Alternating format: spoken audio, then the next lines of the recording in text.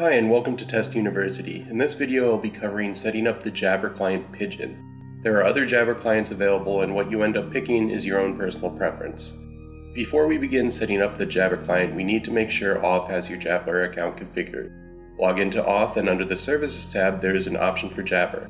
If it's not listed, click on Add Services and select it from the drop-down. Note the username as we'll be using this information later.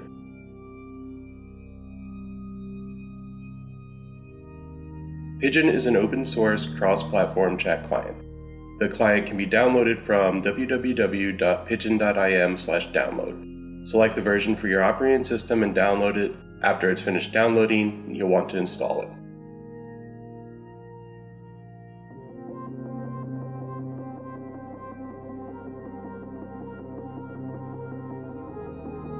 Once the client is installed, the next step is going to be to add an account.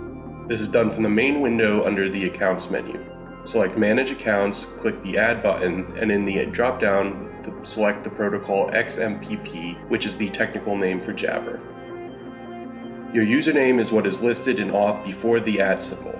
Domain is the portion after the @ symbol. Resource is useful if you want to use Jabber on more than one device. For example, I have this one named Home. Password is your external services password, which is the third icon underneath your portrait in Auth. Click Save to go back to Accounts window. You can now click on the Enable checkbox and it will connect to the test Jabber. If it asks you about a certificate, click Accept.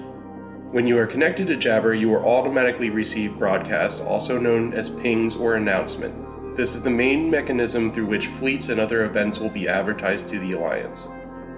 Jabber also lets you chat in rooms or direct message with individuals. If I want to add a chat room manually, I can go to the Buddies menu on the main window, click Add Chat.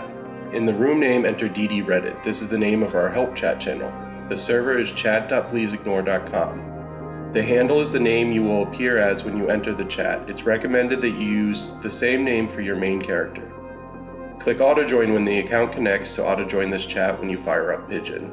Another way to find chat rooms is under the Buddies menu and join a chat. At the bottom of that window is a room list button. Click on it and enter the conference chat.pleaseignore.com. Then click Find Rooms. Some of the rooms are public and some are not. I'd recommend at least being in DD Reddit and your Corp channel. For Banter, General is the catch-all channel most of the Alliance sits in. You can also add friends in Jabber to make it easy to direct message them. To do that, you'll need to find their Jabber ID, which can be found by right-clicking the name of someone in the room list and selecting Info. You can then add them to your list by going to the Buddies menu and Add Buddy. The username is going to be the full string, in this case, skierx@pleaseignore.com. Alias can be customized so you remember who that person is. Here's a few tips for the quality of life of using Jabber. In the main window under the Tools menu, select Preferences. Under Tabs, I'd switch this to left or right. The default is to put them on the top, but this gets crowded very quickly once you start joining a few rooms.